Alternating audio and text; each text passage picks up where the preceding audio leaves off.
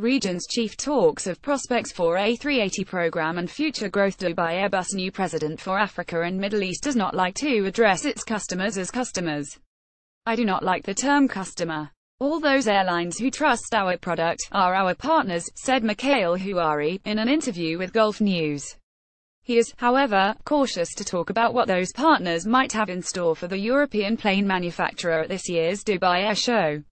Airbus is nearing a deal worth at least $14 billion to sell about 30 of its A380 aircraft to Emirates in a bid to secure production of its struggling Super Jumbo until the middle of next decade, Reuters reported on Thursday, citing sources, adding that the deal, if confirmed, could be announced on the opening of the Dubai Air Show.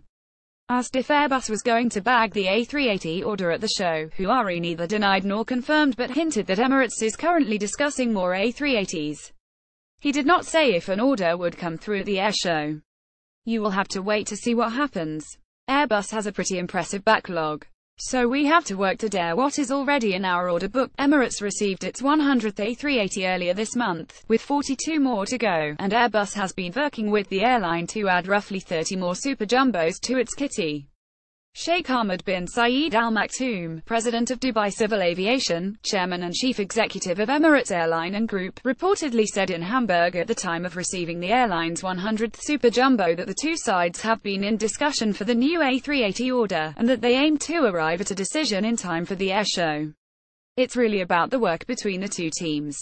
There are discussions, he had said, adding that contract talks take ages and are expensive. Commenting on the future of the A380 program, Houari said this program is here to last. At least this is the will and the wish of Airbus. Globally, there are 4 billion passengers at the moment, forecast to grow to 8 billion over the years. So it's good to have a bigger aircraft. But Airbus has seen no new takers for its A380 aircraft in the last 2 years at least. Emirates, however, will need more A380s in future, according to US-based aviation analyst Addison Shonland, partner at Air Insight.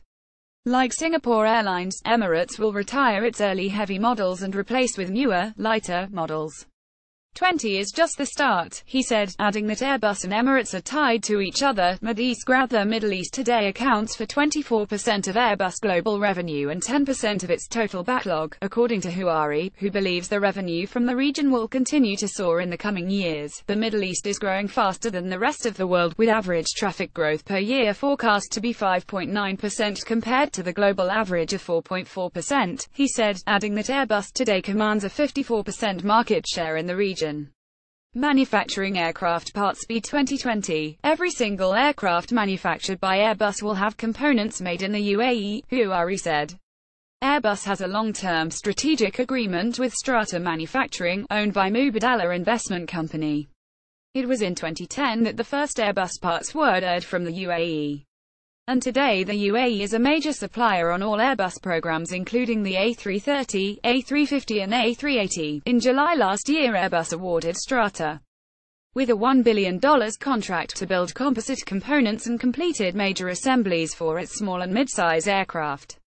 Aircraft parts that Strata produces for Airbus currently include flap track fairings for A330 and A380, A330 spoiler, A330 aileron, and flap support fairings for the A350-900 and A350-1000. What we have with Strata is like a wedding, Houari said. New technologies. While Boeing is going all out talking about new age technologies such as pilotless, all-electric, hybrid, the U.S. aircraft manufacturer plans to bring on board its aircraft in the future. One HASNT heard much from Airbus on the front. Why we do not make a lot of noise, we are rather specific and professional.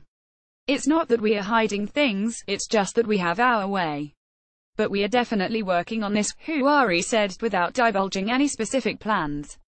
Airbus also doesn't see the need to bring out an all-new aircraft category into the marketplace, unlike Boeing, which is planning a new mid-market aircraft. Airbus, for the time being, is covering the largest number of seats, from minimum to maximum. If you take our range of products, from the A320 family to the A330 and A350 and the A380, Houari pointed out.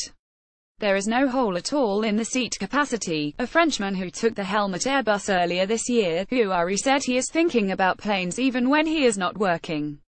In his own words, we have to be 150% sure of everything we are doing. This is not a smartphone. If Airbus were to produce smartphones, you will not have any missed calls. End.